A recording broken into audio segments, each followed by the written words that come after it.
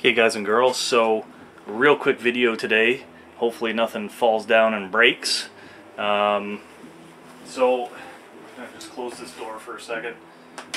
So today we're looking at using cheesecloth to strain out paint. I know you can't see it, but you'll see it once we end up straining this out, just how much crap is in this paint. So this paint's been kind of reused for a couple years now. You can see that on the side of the bin here, or the container, that you get the stuff that dries and then it kind of drops back in sometimes. Even when you mix, it doesn't get all the kind of clumps of paint broken up. So what we're going to do, we're just going to use common cheesecloth. I like to use my feet, try to pull it tight, because the more paint you get on there and the more contaminants, the more it's going to start bowing in.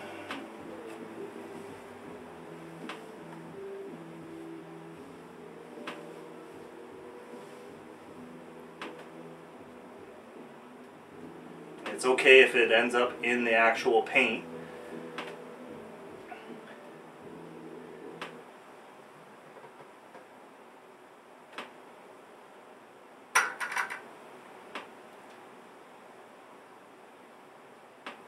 And what I'll end up doing after this is I'll leave the can on its side, kind of propped up, so that I can get everything kind of down into the corner, so that if I need a little bit more paint, which I'm pretty sure I'm going to need here, it allows me to get every last bit out of that container.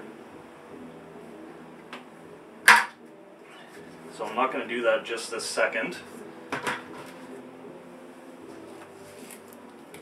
Excuse the video quality and my clothing and all that.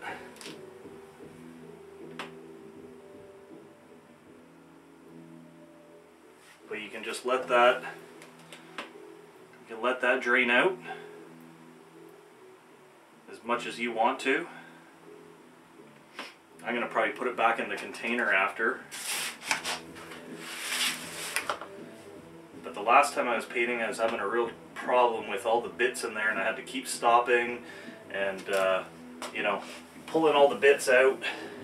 So I'm just opening this up. I'll bring the camera over so you can see all the bits that are in there.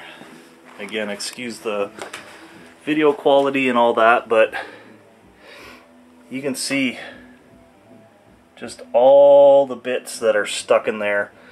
And again, if I let this drain out completely, you'd really see it, but there's a lot of contaminants in there.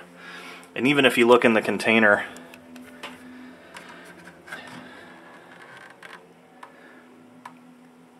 there's still some contaminants down in the bottom too. So again, I'm going to let this a little bit in the container settle, and we're going to be off to the races. So the contents of this tray now is pretty much clean. You might get the odd little bit in there, but that cheesecloth is fairly fine. It's not going to allow a whole lot through. So just a quick tip on cleaning up paint.